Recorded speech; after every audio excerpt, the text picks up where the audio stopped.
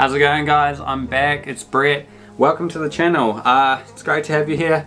So today I'm going to hit you with another Joomla 4 tutorial. Now today, basically what we're going to be looking at, this is just a beginner level tutorial. It's nothing too fancy, and it's basically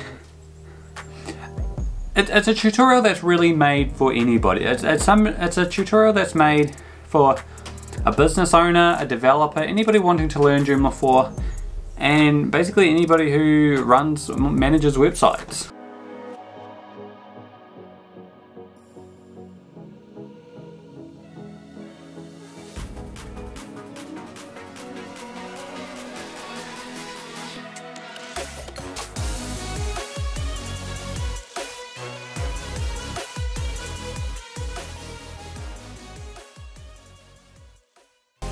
Alright, so let's get into it. Okay, so the first step in this tutorial is you're definitely going to want to just log into your dashboard. Now this will be anywhere where you've got your website / administrator. So once you're in your dashboard, you'll see that in your control panel you're going to see a box that says site, and within there you'll have something that says articles and another thing that says article category. Now on your left sidebar you will have another content box. This is the exact same thing, and it will say articles and categories again. So to get started, basically you're going to want to create a category. Now the idea of creating a category is you can use it for basically anything. If you wanted to create a page that lists jobs, careers, blogs, videos, services, anything like that, this is basically where you're going to want to start. So what we'll do here is if you click new up in the corner once you're on this category page. So for the purposes of this, we're just going to use the title news and updates. Now it doesn't really matter what you choose, but this is just going to show you how you can get it rolling for your category page. Now you don't really need to set any other options here. You don't need to set your alias. Basically the alias will be used in the URL. The content can be used as a category description or anything you want in your page. If you click through to options here, you can see that there's a few other options. You can set a category image. Now this may be used if you're showing subcategories on a page and want a feature image of some sort to be there. We've also got layouts here. Now these are very important because if you ever want to do an override or something, or you want to have one category page that looks different to another page, what you can do in Joomla is actually set layouts in your template files or throughout the site that you can actually call on to make the views very different.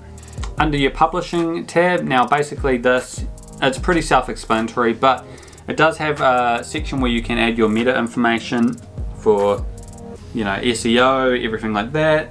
It has a create date. You can basically select the users who created it and everything, but you don't really need to do anything in this tab though. It's not really important. You just would create an article and publish it basically when you want it. Now if we jump across here to the permissions folder, it's pretty, again, self-explanatory. These permissions just set what users are able to view this category. Now this could be really handy if you have paid services or only want certain users to be able to view certain parts of your website. You can actually set a user group to display it to, and then it won't display it publicly or to anyone you don't want it to be. Over here on the right bar, you can see we've got a drop down for parent. Now this is used to make a parent-child relationship within categories. Can be really handy for subcategory pages and things like that. So if a category is unpublished, it means that any children articles underneath that category will also not be published. So if you do unpublish a category, you're very likely to get 404 errors across your website. So be sure not to do that unless you really need to. And if you do, well, make sure you do the redirects. So now that you've got your category set up, all we're going to do is simply click the save and close button, and that should finish the category setup.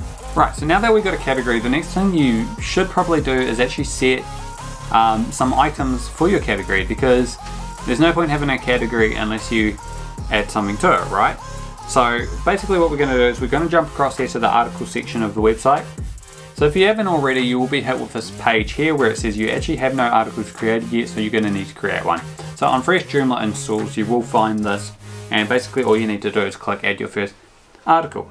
But if you already have articles, up in the top here you'll see a little button that says new, and you can just click that to create your article.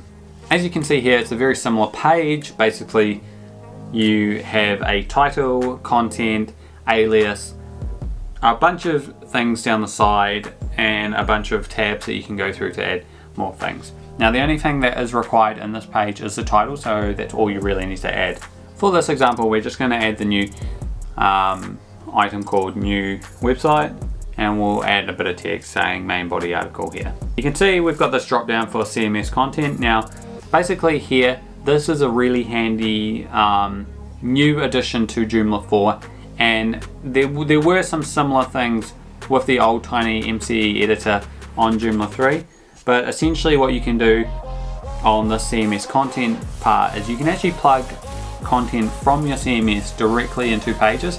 So this is really handy for if you want to insert modules, page breaks, content, other articles, or things like that directly into your page. So I'm going to show you here how you can insert a media image into your page. So if you do click under the CMS content and click on the media tab, basically what's going to happen is you're going to be prompted with a pop-up, and what you're going to see here is the media folder on your Joomla directory. Now this is on your /image directory within your files, and basically all you need to do is click on an image. With Joomla 4 now, you do have the option to add a whole lot of new things, including classes, captions, and image description, which is your alt text. Alt text is very important for SEO, so I would always recommend putting very descriptive, keyword rich ideas into your alt text or image descriptions. Joomla also offers the ability to now lazy load the images, which is super handy for optimization and page speeds as well. So once you have that selected, you have your alt text filled in. All you're going to do is click insert, and as you can see here, that image has now been placed inside your editor. The editor does have a few other options as well, like so with your text you can do things like bold it, you can italic it, you can change the orientation to align at center, and you can add a whole lot of other things and replace words and whatnot. Alright, so basically what we're going to want to do now is on your sidebar, you're going to select under where it says category. Currently this is assigned to uncategorized, but that's not where we want it. We want to put it under our new category we created at this timestamp. So we're going to go put that into news and update. So all we do there is make a change. You can feature it. Now this can be used for specific types of coding to display certain items when using modules. You can have these publishing your featured articles on the front of your website, and so on and so forth. Down in the corner of your screen here, you've also got a toggle editor button. Now this button's really handy because a lot of the times people tend to copy text out of Word documents and everything, and they end up publishing a whole lot of unwanted code into their editors. Now this can be really frustrating for developers. It can alter the style of your website and create inconsistencies and larger DOM sizes across the website. So it's always really handy to click on the toggle editor and see if there's anything wrong with your code. Now if there is, what you can do is copy all your stuff out into the notepad again and repaste it in, and hopefully that time you won't have all the bad code or over the top Microsoft Word code and styling published into your articles. So going to the top of your page now and if you click here on the images and links tab, basically what you can do in here is you can add intro images and full article images. Now the intro images are generally used for when you've got a listing of different articles within a category on a page. You can often see these with blog intros, anything like that. You generally have a piece of text or a snippet of your article with a featured image there. So that's generally what your intro images are for. Your full article images are generally what happens when you go inside your article, and they're going to be your big banner images and everything else on the page. Your links generally when you create articles, you often do references, or else sometimes you want to post links at the bottom of it. Similar to here with links in the description of this video, it's always at the bottom. So you can go in here and alter all those. Now under your options, you do have a bunch of category based options. Now if you're using just the default Joomla settings, there's going to be a lot of things in there you don't need. For example, you're probably not going to need your tags, you're not going to need your links and title, or links on titles, or article info, or anything like that. Often there's dates, parent categories, and a whole lot of other things like author and stuff that you're not going to want to include into your page. So you can basically turn them off here. But if you are overriding the template, which I will show you in a tutorial later on, so stay tuned for that, subscribe if you're not already, and you will see that in the future.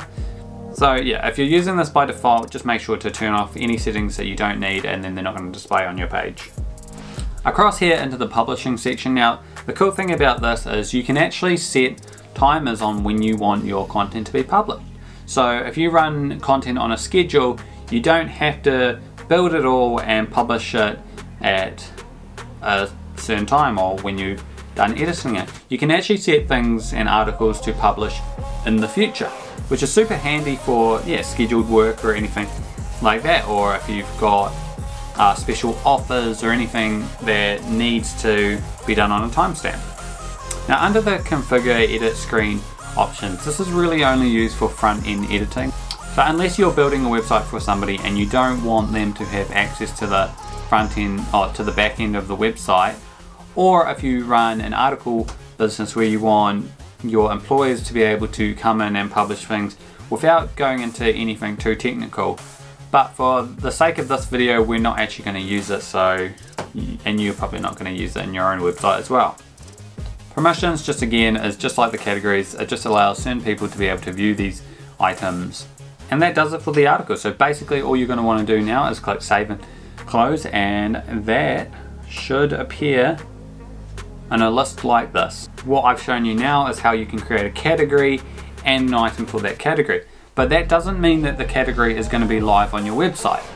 So if you stay tuned and follow this next video that I'm going to show you here, basically what we're going to do there is show you how to turn that menu item or that content article into a usable page that people on the front end of your website can visit. So once again guys, that's it for the video. I really hope that you learned something. I hope that you enjoyed this tutorial. I hope that it's been informative for you. If it has, all that I ask is that you absolutely destroy that like button, subscribe if you're not already, and if you are new here or do need any help whatsoever with Joomla websites, WordPress websites, anything like that, just go to my website here on screen, send me an email, and we can work out something to help you guys out. So as always, it's been a pleasure having you here for this tutorial. Do stick around and follow the next video on this, and where I show you actually how to turn this into a usable page by creating a menu. And until next time, it's been a pleasure, and I'll see you in the next one. Peace.